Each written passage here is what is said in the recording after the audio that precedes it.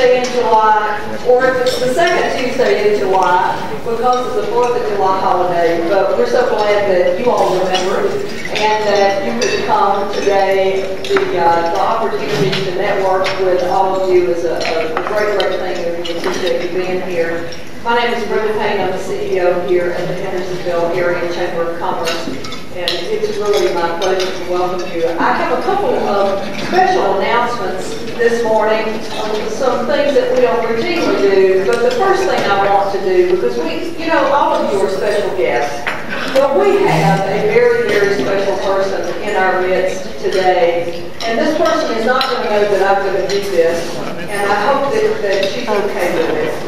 But we have a really wonderful friend who has joined us again today. Her name is Bradley.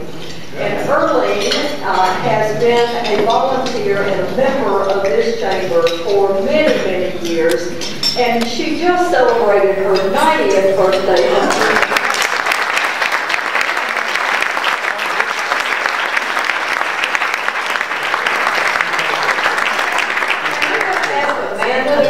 Because Amanda's going to help lead us in a happy birthday for Miss Early. She didn't know that either. We're all going to sing, right? To get this started. Because she has a beautiful voice, and there we are. So here we are. All right, y'all. Happy birthday to you. Happy birthday to you. Happy birthday, dear Lee. Happy birthday to you.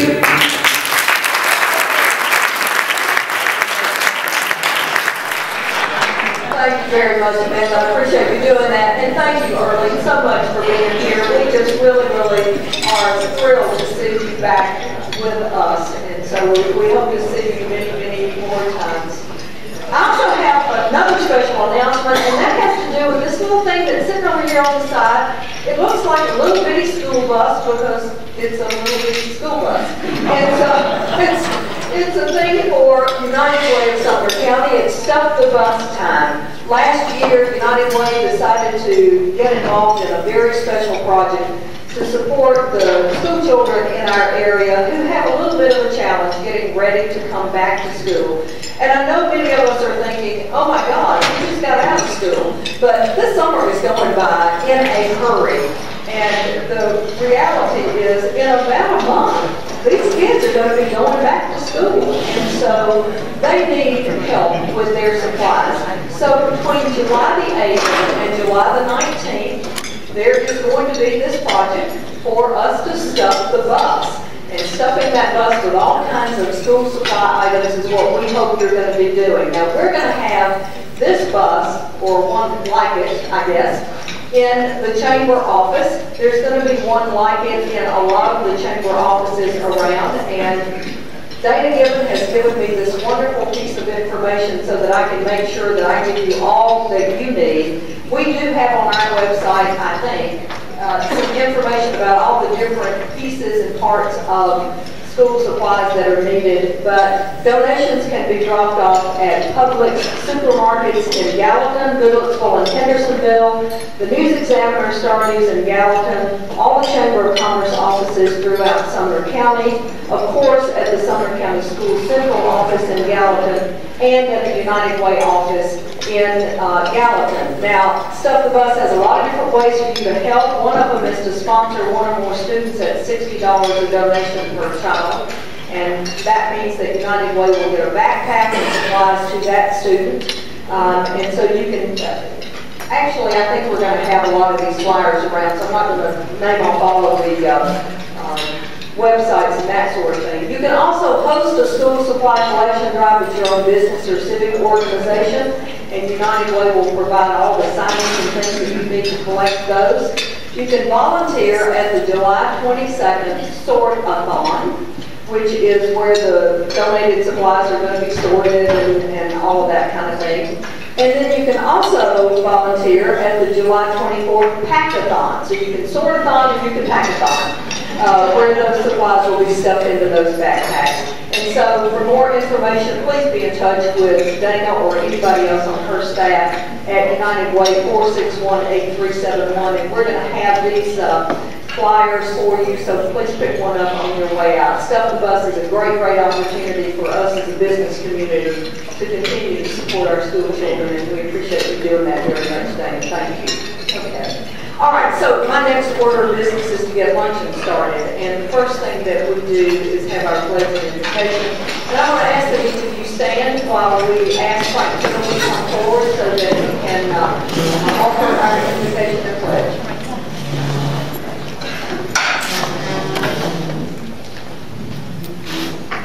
Thank you. Please join me in prayer. Father, we are so thankful for this day that you've given us, just the beauty of the season and this cool weather. And Lord, we thank you for the beauty of this community. We thank you for the beauty of this people. And we just pray that you bless us and look after us, that you would prosper us in everything that we do. And Lord, help us to do it in your name, that you may receive glory and honor. And Father, we thank you for our meal. We just pray your blessings that will nourish our bodies. And we pray in Jesus' name. Amen. Please join me in the pledge. Pledge allegiance to the flag of the United States of America and to the republic for which it stands, one nation, under God, indivisible, with liberty and justice for all.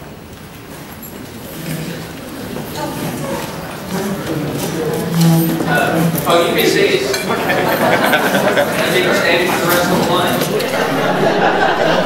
Let you just fill it. Tomorrow is the 3rd of July, which is when the city of Hendersonville celebrates Independence Day. And we hope that you will be in attendance. Many of you will have vendor spaces there. The weather is supposed to be great. It never rains on the Freedom Festival. So, at least it hasn't thus far. So, if it rains tomorrow, it's your fault. And 30% chance of rain tomorrow. The weather's going to be great. We hope you'll turn out. You can join about 10,000 of your friends and neighbors as we gather together to celebrate our independence. The fireworks, the food, all the festivities, a couple of new things will be there. We've got a rather large exhibit from Clear Channel Radio. The National Guard's going to be there. I understand there's a cannon. Anything that explodes is cool, right? And it's supposed to shoot t-shirts, so if you get a National Guard t-shirt, come get hit with one. And other than that, we hope to see you there. Please bring friends, families. Also, be paying attention to the traffic patterns, because it's all going to change tomorrow. We don't want you to get stuck somewhere you can't get out. Thank you.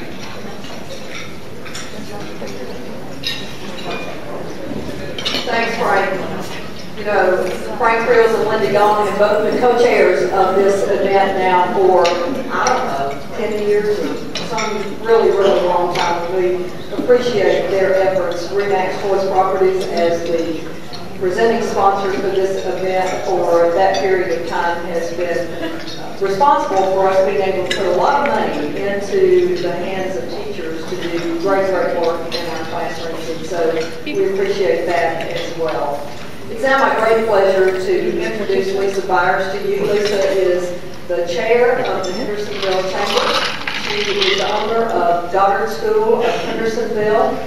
She's just completed her first month as chair, and I've told every chair as I have been a part of this chamber in this role that these months go by very, very quickly. But, you know, if you think about it, this is the second luncheon that you presided over, which means that 1/6 of your year is already over. So it just goes by in a hurry. So let's all make welcome Lisa Byers.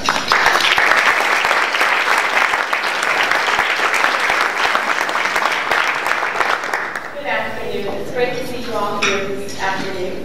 I actually wanted to start by just recognizing those who were honored at our Night Among the Stars event that was in the Missouri Room a couple of weeks ago. Our very own Frank Creels, who was just up here, won as Volunteer of the Year, which we appreciate. So if you could just give Frank a round of applause.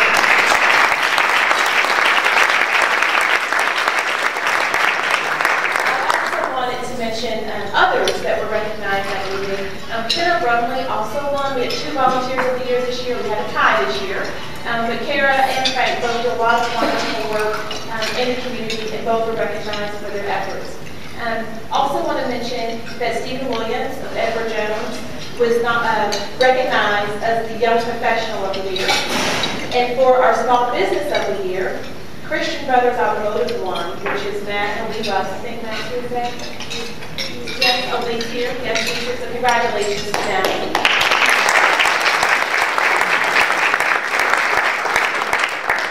Large Business of the Year, the winners were Liberty Park Rental, which is Bruce and Julie Hurst.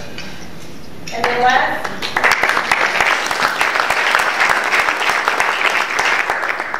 last but not least, the Ralph Buchanan Lifetime of Service Award was given to Mr. Mike Doucette.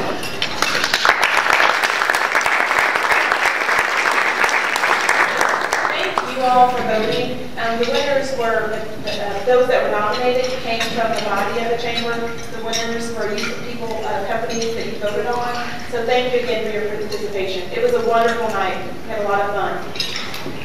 Moving on, I want to recognize and just thank the new members that have joined or rejoined since our June luncheon. The companies that have rejoined or joined. First, we have 7 Seas Aquatics, which is Renee and Cisco. ATC Funds, which is John Gregory. Inspirity, which is Pierre Cambrick. Keller Williams, Ann Buchanan. Nashville Interior Design, Christina Cabin. Operation Group Aid, Mark Woods. Relay for Life, Dalton Bowman. Sign Club Company, Daryl Tungate. Subject TV, Trevor George. Summit Property Restoration of Nashville, LLC, Joseph Wright. TNHomesites.com, Stan Fields. And Way FM of Nashville, Ron Hill. Please give them all a welcome.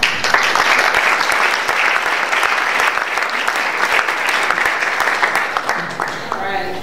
Now we'd like to recognize our elected officials who are present today. Will you please stand so that you can introduce yourself? Any of our elected officials who are here with us today? Hey, Farrell.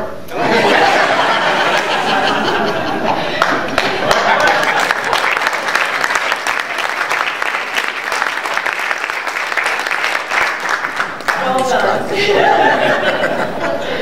We appreciate your attendance today. Now I get the opportunity of introducing our speakers for our luncheon today. They are just from down the road in Madison, Tennessee. It's the Middle Tennessee School of Anesthesia, and we have Mr. James Closser, who will be here to get the presentation started. Please welcome Mr. James Closser.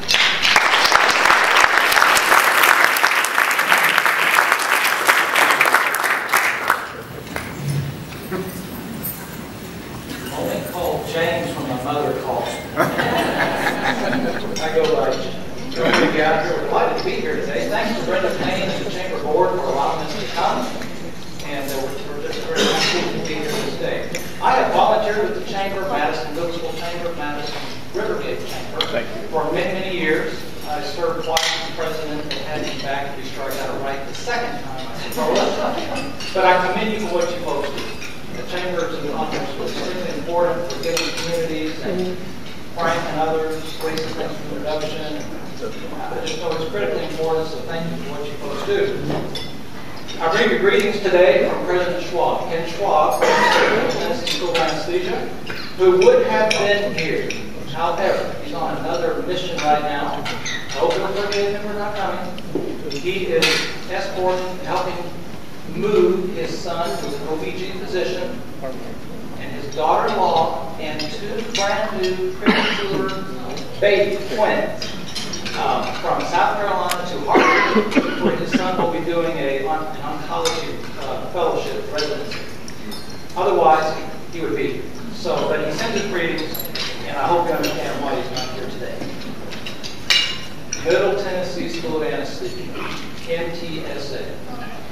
It's a really storied history of roots going way back to 1904, when a group of Seventh-day Adventist Christians, pioneers, embarked on a journey toward the Morning Star Riverboat. Started in Battle Creek, Michigan, came down the river channels, ended up in Cumberland, and essentially found their way to Neely's Bend in Madison. And that is how that institution ultimately began, with a mission, ultimately, in the early days, as an educational help, and to begin an educational and health work in the South. It began as the Nashville Normal and Agricultural Institute in 1904. They bought the old Nelson Ferguson farm down on Neely's Bend, some 414 acres.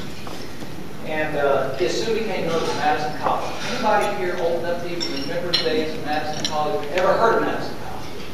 There's a couple youngsters out here remembering Madison College, which is the precursor to Middle Tennessee School of Anesthesia. That institution actually closed in 1964. Then in 1907, it began in 1907, the health work began here as Madison Sanitarium. Remember those days? Which then became Madison Hospital, which ultimately became Tennessee Christian Medical Center, where I happened to have worked for 26 years and was privileged to work there. But some of this very room that helped me through it was Gilda, Danny Hawkins, and some others. The college in those early days emphasized a curriculum of agriculture, teacher education, music, and general liberal arts, and certainly including 4 different healthcare disciplines, including nursing, radiologic technology, laboratory technology, and nurse anesthesia. Nurse anesthesia. In 1950, Madison Hospital School of Anesthesia began. With the founding principle of a place for students to come where they would not have Saturday or Sabbath conflicts for their study or their work. In 1964, it became known as Madison Hospital School of Anesthesia. In 82, it became a separate 501c3 and chartered as the Middle Tennessee School of Anesthesia, 82, 83. And one of our charter trustees was sitting in this room, in the back corner, Danny Hawkins. So Danny, we appreciate you helping us keep going.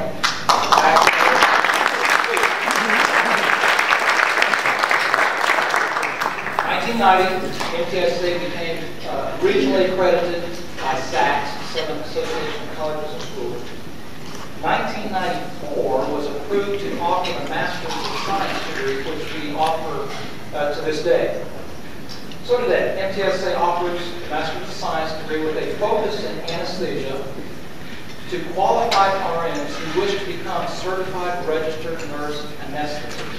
Not MD anesthesiologist, nurse anesthesia, nurse anesthetist. It's a 28-month program. The board has approved that we can accept up to 72 per year, 1 annual enrollment per year. And the new classes start July 23, 64 students in Jackson County that I'm aware of. So we're accepting this year up to 64 this year. The school does have a major economic impact as well. Annual revenues of around $5.5 million. And some interesting statistics.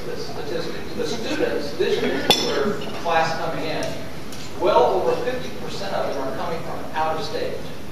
You might not expect that. They're coming from out of state here to Middle Tennessee. Average age of our students, roughly 30. They're more of a mature nurse, not a young new graduate. Most of them, not all, most of them are in the 3 to 5 years of nursing experience before they come to our program. That experience has to be in a high-level tertiary ICU setting. Typically, it's cardiac ICU, surgical ICU, neuro ICU, trauma ICU setting. ER doesn't count, OR doesn't count. They have to have that very complex cases of ICU settings as a precursor to come to our program. The program's rigorous. I can tell you that. I'm not a CRNA. Chris is. I'll introduce him in a moment. But it is known for its, I'll call it, work study atmosphere. In that, most programs across the country, there's some 108, 110 programs across the country. There are 6 in Tennessee. We're roughly the 3rd, 4th largest program in the country. Most programs in the 20 range. Again, we're up to 72 per year. Our students will rotate through most all Middle Tennessee hospitals, even up to Bowling Green. We're very proud of the circumstance in that our students will receive more than double the numbers of surgery cases required prior to graduation, and more than double the numbers of case hours required. 15-minute case, 45-minute case, hour case, and then the case itself. So the students come away very, very prepared. And I started to say earlier, our program differs from most in that most programs are front-loaded didactic or book learning, back-loaded clinical. Ours is side-by-side. It's very unique. It's hard for the institution to manage and work. It's more difficult for the student as well. But at the end of the day, that student is learning in the classroom ultimately what they're practicing in the lab. It is rigorous, probably more so than most other programs because of that, how the dynamic, how it is set up. But the proof is in the pudding. We have very excellent outcomes with passing the national certification exam. Our students do very, very well. Back to clinicals, we have an excellent relationship with Vanderbilt. A key connection there. Where today we probably have anywhere from 21, 23 to 25 students today in clinicals practicing there we stay. Exciting news. In September of this year, September the 3rd, I believe, will be the first day of our new doctoral program. Doctor of Nursing Anesthesia Practice, DNAP. At the moment, it will remain a completion degree. In other words, you must have your master's in anesthesia, master's of science focused in anesthesia first, and then they can come to our program. It will be a hybrid online program, and you can imagine the accreditation hurdles, level change, the university status to make that happen. Those hurdles have been crossed and fully approved to offer the doctoral program. And that's an exciting day for our institution and for the community at large. The board, as I mentioned, Danny, is a charter member. We have 3 disciplines that make our board. That is, we have an equal contingent of MDs, medical doctors, CRNAs, nurse anesthetists, and then community folk, bankers, attorneys, business owners. The chair currently is Dr. Steve Dickerson. I should say Senator Steve Dickerson, MD anesthesiologist, is our current board chair. We're proud of our faculty. There's been a lot of ramp up and embellishment of our faculty in that nearly all have a doctorate now, as they are required to have the terminal degree of which they teach. We've added several, and that's a wonderful thing too. Of course, faculty are the heart of any institution, and we're very proud of our faculty. Facilities. Some have been. We've hosted some events out of the school, but very proud of what we have there. Very blessed to have them.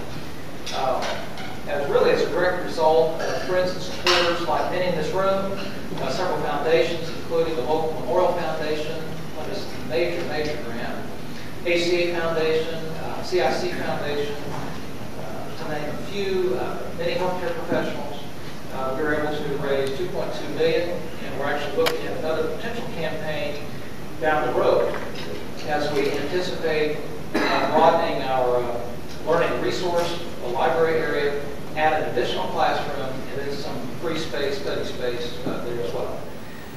Which I should mention on the table, there's some flyers regarding golf tournament. We're sitting in a golf course today. We're not talking about the golf tournament. Ours will be September 19th. They're permitted and here to offer. I think we need to have Mike Cook back here to defend his title. He is first place, first flight of last year's events, Mike. Glad you were there, and we'd love to have you back. I'll conclude my remarks, my friend is Chris, just sharing our 4 core values. There are this. We are providing Christian, Seventh-day Adventist, values-driven curriculum. Now, with that said, not all of the students are Adventists, far from it. Probably less than 10% are. We're open and non-discriminatory in any religious faith. Number 2, academic and clinical excellence. Outcomes, I think, speak volumes of the success of the institution. We provide a holistic approach to education and health care. We want a balanced lifestyle for the students. I mentioned as rigorous it is, but they get breaks throughout the year, and we want them to have a balanced life as they enjoy their educational experience with us. And certainly, finally, to prepare graduates to enter the workforce with confidence. If you've had surgery in this town, be it Hendersonville or Nashville. It's very likely, very likely. I've had somebody today tell me their son-in-law, I believe it was, had surgery on one of our graduates of the anesthesia. 70% of all the nurse anesthetists in Middle Tennessee are graduates, which impact the healthcare of this community in Middle Tennessee.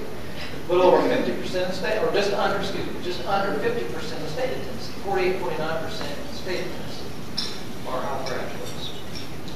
So I'm blessed to be there, and I think the community is blessed to have MTSA putting on nurse anesthetist. It's my privilege now to introduce to you Dr. Chris Hewlin. Chris is our Dean Program Administrator, as he makes sure that is going on. Dr. Hewlin's academic achievements include the following degrees: Doctor of Nursing Practice from Stanford, Master of Science with a focus in anesthesia, imagine that, from our institution, MBA from Regis University, Masters of Science in Nursing from Vanderbilt, Bachelor's in Nursing from Cumberland University, an Associate of Nursing from Southern Adventist University. He has a most varied and broad background, including teaching, nursing administration, hospital administration, and academic administration. He is an active clinical practitioner, which, as a side note here, I should just add that every, and I think I'm accurate in saying this, every CRNA faculty and member of our staff are active clinical practicing CRNAs today. And I think that bodes well for our student body, because not only do they teach it, they've been there, done that, and they're doing it currently. And I believe that's very important. He practices at the Sumner Regional Medical Center, Gallatin, National General Hospital, and other various clinical sites in the area. Prior to becoming our dean, he was the assistant program administrator there at the school. So help me welcome Dr. Chris Hewlin.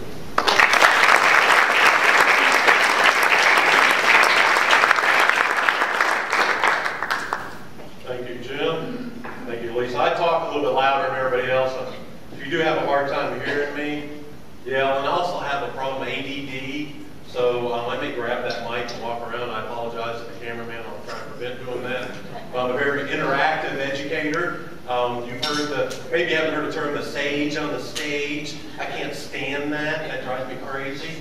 So I want some feedback. If you have a question along the line, let's talk. As I looked at topics, and I do apologize to those who've heard me, I've taken this show on the road a couple times. Apologize to the folks. The bad thing about talking about history is ethically I can't change it up a lot. It's history. I could teach you 12 different ways to put somebody to sleep, but that's not the lecture today. It's history of anesthesia. So if you heard it before, I apologize for that. Hopefully I'll think of some of the thread in there that I didn't hit you with last time. But otherwise, we're just going to take a little journey back in time.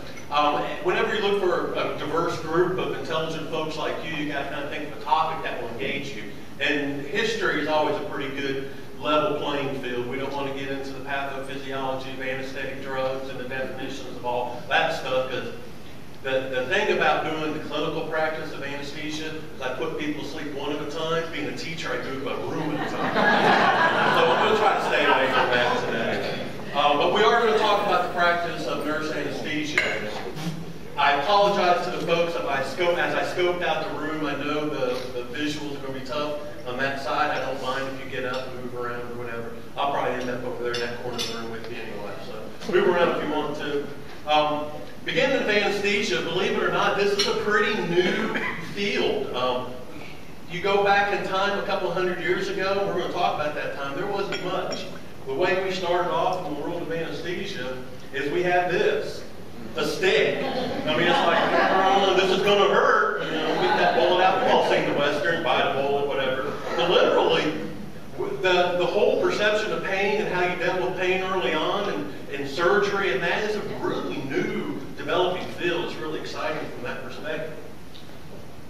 We're talking as early as 1842. Here's Crippard Long. Anybody from Georgia area here at the Crippard Long Hospital? You guys heard, you know what that's all about. Clifford Long, he was a, Crawford Long, I'm sorry, he was a pretty genuine guy evidently, because he's the first person ever doing anesthetic, but didn't tell anybody he kind of kept it to himself, like, hey, that worked pretty well. And it did talk about it. Some other people heard about it and started, in the field, started developing a little bit.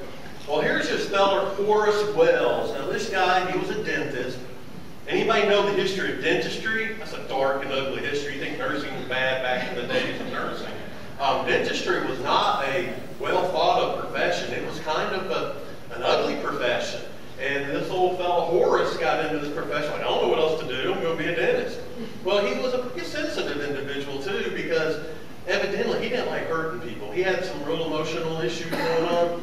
And the pain involved with dentistry drove him crazy. He was really looking for other lines of work. Like, dentistry kind of nasty. Maybe I'll go be a physician. Sorry, physician too. But a lot of people would start off in those fields and they would move up. And what Horace ended up doing, back in this day, if you know the old days of theater, it was really kind of a brothel. It was kind of a rough place. The theater people would go in the back room, huff on nitrous oxide, and then go out on the stage and perform and act a fool, and it was all fun. Everybody had a good time. Well, Horace was in the audience, and he's looking up on the stage and sees these people out there like dancing and doing their thing on stage, and this lady banged her leg really good, started bleeding, but never missed a beat. Horace is going, that's interesting. Obviously, that drug had some effect on her. So he started trying it on his patients. Like, oh, look, huff on this, let me do a little dental work, see how that works out for you. Well, it actually worked out fairly well for the most part. So Horace is like, I'm going to show the world.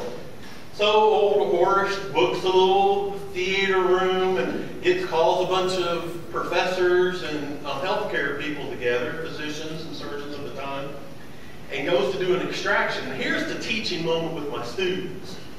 You got to get people deep enough in anesthesia. So when you start doing stuff, the patient yelling, that doesn't look good. So you got to get them deep enough. Well, Horace, he's kind of nervous. It's the first time anybody's done this in front of everybody. He doesn't get the patient deep enough. Yanks the tooth, and the patient screams bloody murder. Poor Horace gets booed out of the amphitheater, everybody yelling humbug, and he kind of went off and lived a very interesting life. If we have time, ask me, I'll follow up at the end with how his life turned out. But that didn't work well at all for Horace, evidently. Well, this other fella, he was a little bit more polished, William T.G. Morton. He came from up there in Mass General area, and he had it all together. So he was going to go, well, that demonstration with Horace didn't work well. I'm going to go down here, and I'm going to do a different demonstration, but I'm going to use ether, because it works a little better than nitrous. We can get people a little more asleep with ether. We're progressing in the world of anesthesia a little. So he does an ether anesthetic at Mass General Hospital, and it was successful.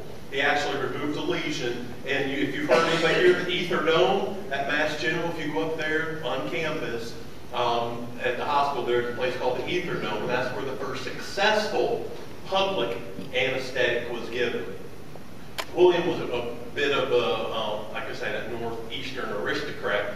If you ever heard the term, this is no humbug, that came from this fellow. That's what he said as he was walking off the stage, kind of to dig at poor little Horace a little bit.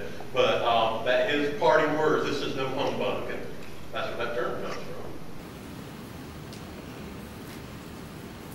In 1931, and then we're moving into 47, chloroform was starting to be used in the OB practice. Now, what they did back here for chloroform is they would give patients, anybody heard of that? Ether and chloroform are both things you put, if you've seen the old movies, you knock people out, you put them out real quick. That's chloroform. Doesn't work that quick, it's the movies, but you get the effect.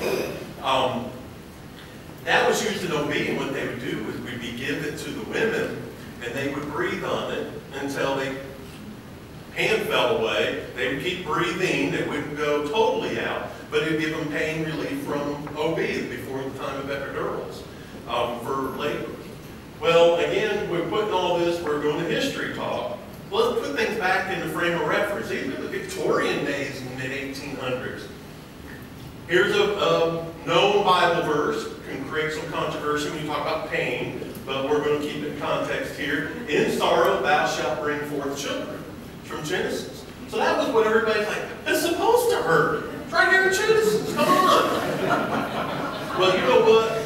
That was, everybody thought that Victoria came up, I think it was her 4th son. She said, that's just crazy. Give me the chlorophyll. So there's an imagery of Queen Victoria huffing on a little chloroform. Prince Leopold, he came out just fine. And that actually, because you think about the way that the royal family, the hierarchy, well, she did it, that actually opened up the whole field of practice to all common people because of that action. The world of OB pain relief, it really could be brought back to this moment, was a big turning point. So I think a lot of women have something to be thankful for Queen Elizabeth there.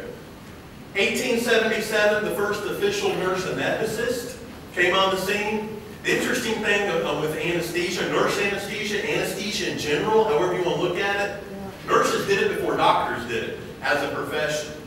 The interesting thing was if you were a surgeon, back in this period of time, you wanted to learn surgery, and you didn't do dentistry like Horace Wells, but you had to learn, there weren't a lot of medical schools, so it was on-the-job training.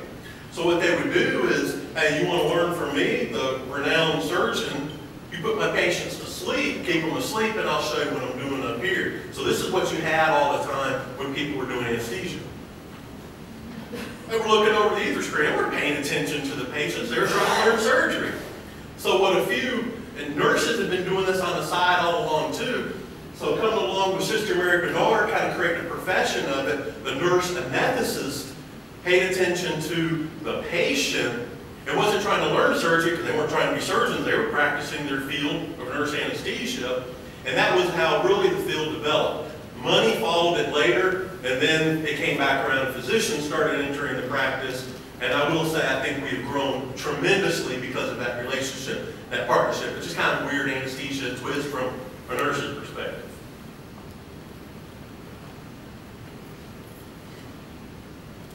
Go through another little bit of a timeline here. 1931, Agatha Hodgkins founded the National Association of Nurse Anesthetists, which is still in operation today.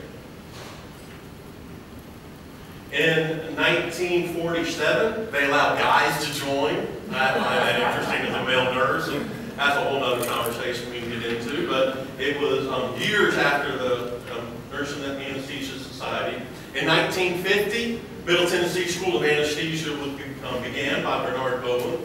In 1952, the beginning of certification of anesthesia programs started. So we've been in existence longer than the accrediting body has.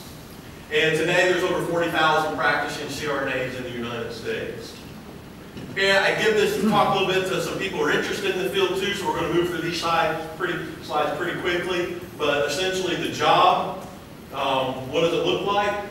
As you can see, there's many things up there. As a nurse anesthetist, anesthesia provider, we really can, I sum it up with anything that in the OR that's not related to what that surgeon's working on, we're responsible for. So that's everything. That's throughput, that's vital signs, that's blood loss, urine, everything. It's our responsibility. That's why there's a bunch of things in that line there. Here is our actual venue.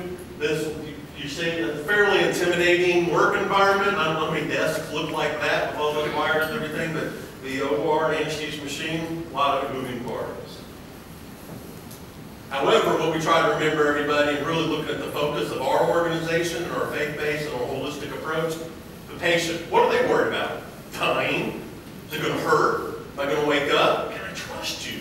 There's a lot of these things going into their mind, and we as anesthesia providers have, what, 30, 45 seconds, sometimes 2 minutes to really make that relationship work. So there's a lot of pressure on the provider as well to build that trust early. We take that very seriously. Because this is ultimately their view in the end. That's a scary place to be. We don't want, really remind our students, this is the view of the people you're taking care of that are entrusted with you.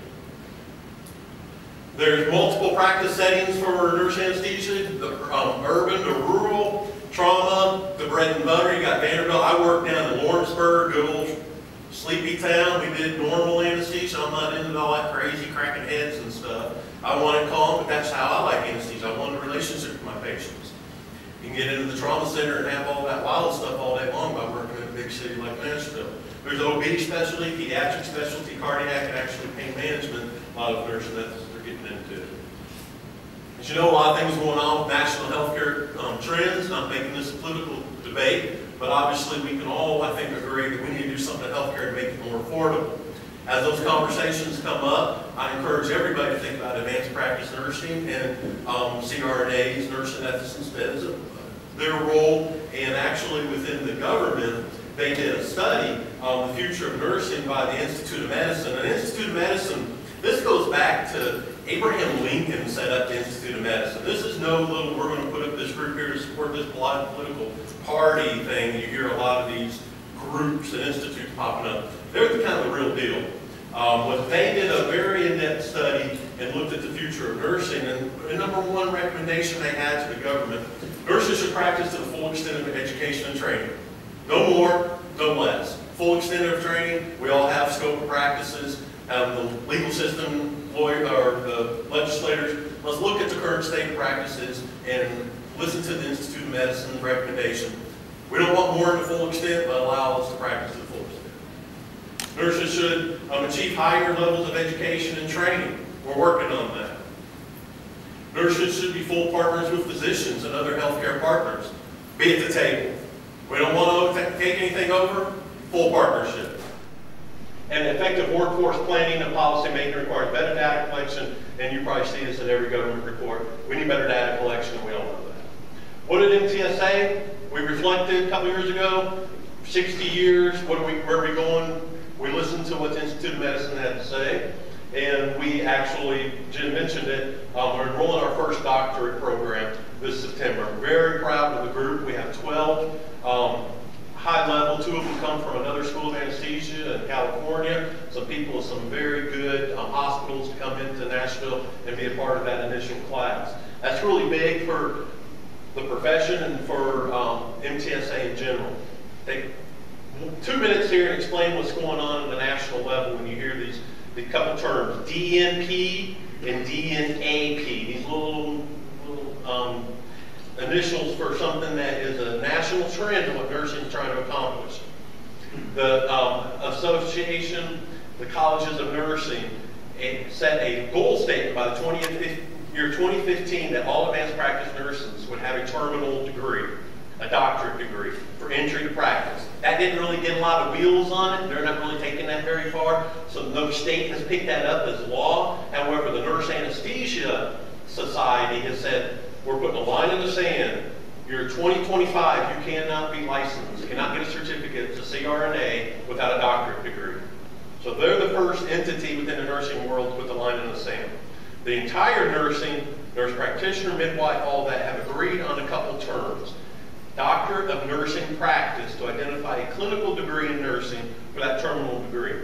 If you're like us, I'm part of a school of nursing, and it's Doctor of Nurse Anesthesia Practice. That's to clean up a lot of the alphabet soup. There was Doctor of Nurse Science, some had PhDs with a clinical focus, and there were a bunch of different initials and titles for that clinical degree in nursing. It is being standardized across the country, and you look at Vanderbilt, I got my doctorate from Samford University, you look at all the major universities throughout the country, their nursing departments are implementing that degree. So if you see these people around the hospital, you understand their role. They're doctors, they're not medical doctors, and they should not try to play themselves off as being such. It is an education degree, it's a terminal degree, it is not a medical degree. There is a difference there I think patients need to understand. So have a John decide an advanced practice nurse comes into you and calls themselves Dr. So-and-so all the time in a clinical setting. That is not what they should be doing. They are advanced practice nurses, and I think it's real clear to keep that distinction out of respect to our medical physician partners who've gone to medical school, and that means something different than the hospital clinical world. Doctor means physician. It's not an education title. And that just, so you guys understand those degrees, those initials being thrown around. DNP is a doctorate degree, it's a clinical degree, and it will be in the future the entry level for advanced practice nursing. Following suit of what pharmacy has done, doctorate entry to practice, therapy, physical therapy, and chiropractors and optometrists years back. So that's kind of the state of affairs. That's a little bit of history, and it brings you up to current time with MTSA. And if there's any questions, if we have time for that, or thank you for your attention.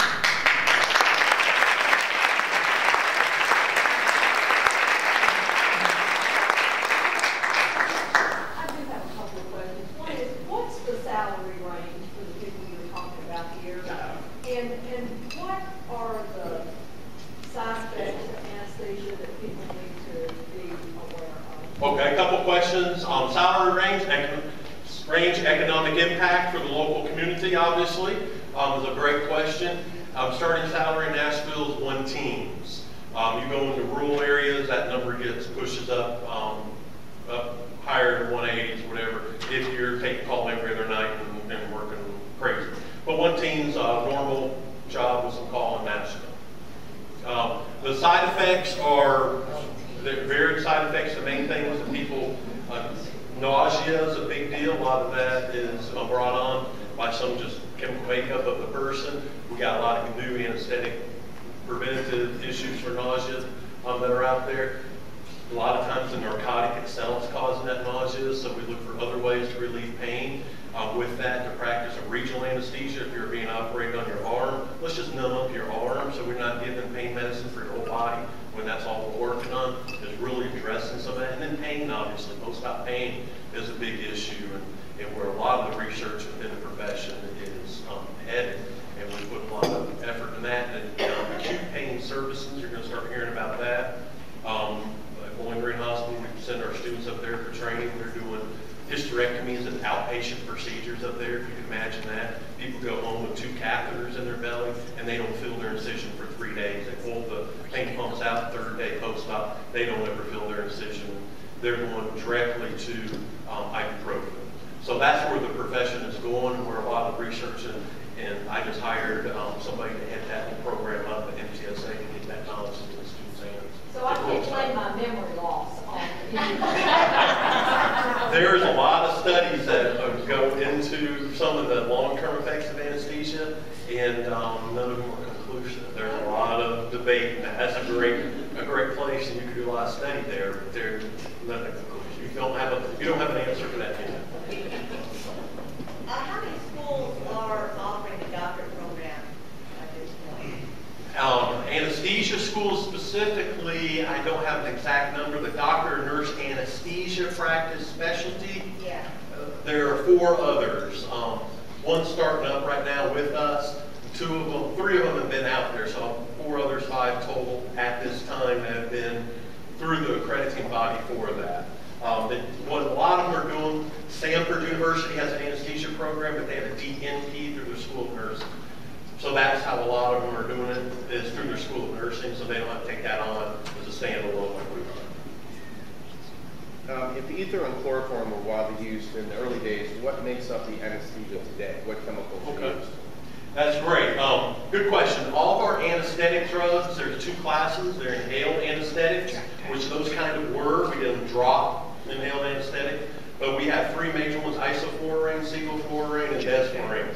They are actually the fluorocarbonated component on the, I see your big glazing over. When they tagged the fluorocarbon onto the anesthetic inhaled part, got away a lot of weird side effects and gave us our modern drugs. And then the IV part, good old propofol. Michael Jackson made that one popular for us. I know we can practice out here about that. But what an incredible drug. Quick on, quick off. It is wonderful for what it's supposed to be used for. With the right people around you to oversee it, you get it. But those are the 2 main classes. Good question. All right, thank you, everybody.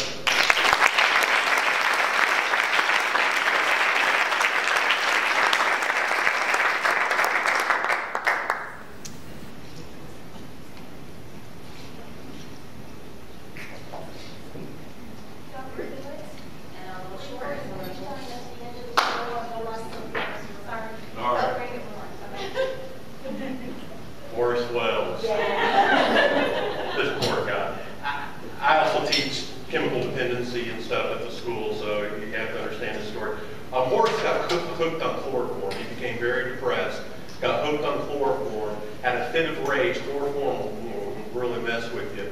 Threw acid on a couple of prostitutes, ended up in prison, and slit his femoral artery in the bathtub.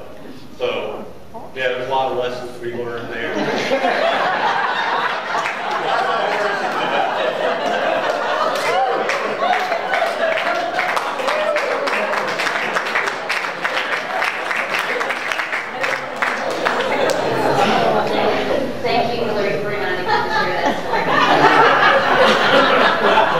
We have more than a few drawings right at the end. So if you didn't put in your business card, you have just a couple minutes while I do the announcements. Just slip one up here and get it in the bowl. But we have got a lot of things going on upcoming month, and I know that we've done the Freedom Festival announcement, so we want to make sure we see all of you at the park tomorrow. Fireworks at 9, so you don't want to miss it. There's a lot of connection opportunities going on. You all are aware of Leads that takes place every Wednesday at noon at our office. The next business after hours is actually on July 18th. First State Bank is going together with Latham's, the Wedding Event Center on Saunders Ferry Road. So it's actually at Latham's, but First State Bank is the primary host. So if that gets confusing on where you're supposed to be, don't go to First State because you will be there all by yourself. And that event will be from 5 to 7. We have a very special treat for you at the luncheon next month. Be sure to make your reservations as you always do, but we are going to take a special field trip. So we are dubbing it the 3-hour tour, because by the time you check in here, we have graciously had Anchor Tours step up to provide some travel for us, and we're going to take everyone down to the Music City Center for a very special tour from Seat Tuck with Tuck Hinton Architects, who is actually the design firm of the center. We will meet here, we'll grab lunch, and we'll give you all the logistics and that kind of thing closer to time, because I know you won't remember over the next month. But basically, clear 3 hours off your calendar, be here about 11:15, we'll check you in, pick a buddy, because we don't want to leave anybody downtown. Unless you misbehave, then we might just leave you on purpose. But Amanda has been working so hard the last month to get our directory together, and I'm going to need help with volunteers. So if you would like to assist in directory delivery and how that can be a great networking tool for you, see me afterwards and give me a business card, and I'll tell you how you can take advantage of that great opportunity. And I need about 50 people, so everybody in the room can volunteer, and I'll have a bit of big disappointment. The Taste of Hendersonville. Cassie is going to have a new little addition in the family prior to this date, but on September 12th, we want you to mark your calendars as the Streets of Indian Lake will be the host location for that event again. We already have our tickets. We're still looking for food sponsors and vendor sponsors, so if you'd like to, probably have about 2,500 people there that night. If you'd like to get your business in front of that, see Cassie for details up until the baby, and then see me. Support opportunities. We are still having our orientation, lunch and learn, coffee, tea, what's in it for me, whatever you want to call them. But July 11th, we'll be at the chamber office from 11:30 to 1. Jets is going to feed you. And we want to take the first 25 that register, and it's a free event. So if you've not been to one of our orientations to learn all that there is to know about the chamber, we encourage you to attend. And 25 is about all I can get in the room, so just be sure you register so we can get your packets prepared. And then Brenda's going to have a coffee and conversations here July 12th. We're going to have the school board share the latest updates and that type of thing. We do meet in the classroom right here about 7:15, so it's early, but we do ask that you register so that we have enough coffee and continental breakfast prepared for you. So I think that covers it, but we're going to give away a few door prizes. And Mike, you came in late, so don't expect to win anything. The first is a Jets Pizza giveaway, and Matthew Evans, who helped me hand out name tags today, so say hey to Matt, and I'll give these to you right at the end. Signature cleaner. Ed has done this for years, so thank him so much. That gift certificate will go. Lee, this has just been your lucky month. What do you say? Lee Ross and Christian Brothers with that. We have another special door prize, and I need to look that up because it's, I think, to do with the rodeo. The Sumner County Anti-Drug Coalition has given away some tickets. Megan Rewa. Put that up there. And then we actually had our speaker. When does the speaker ever come and give us something? So we got a little giveaway, and we promise you won't need this tomorrow. Denise Hicks with Pesting. So I'll see the four of you at the end. But I think unless anyone has any more questions or stories. I have one question.